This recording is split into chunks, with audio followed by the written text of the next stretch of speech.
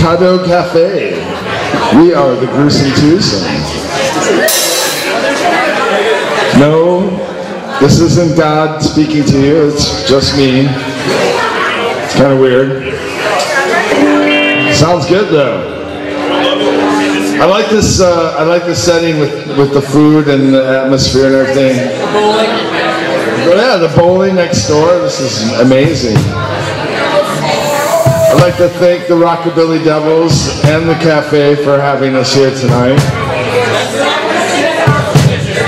I do like the eating thing though, like with everybody sitting around drinking. I have people in front, but this is really cool. It reminds me of, they have those eat things now where like the old punkers go to play, you know, and they like sit down, they have a 3-course meal and then they play their old songs and stuff. Yeah, you pay like $30 for that stuff. Let's play one. We should. We'll get Alejandro Escovedo to do it.